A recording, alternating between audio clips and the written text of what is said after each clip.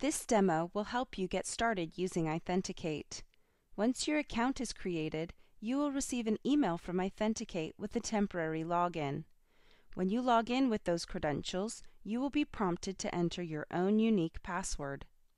Let's have a quick look around.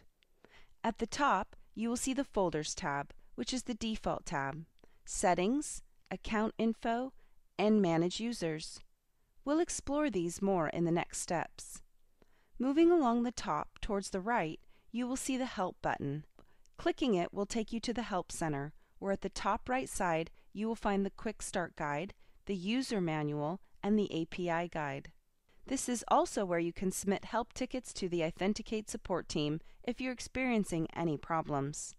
Providing details of your issue here will enable support to look into it and get back to you with a resolution.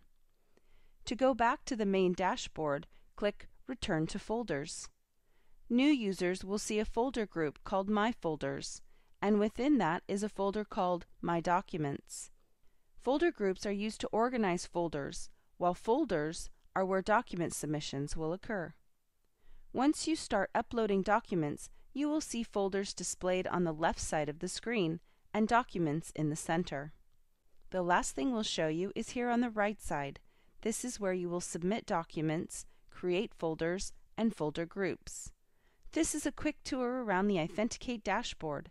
To watch more demos, visit iThenticate.com/resources.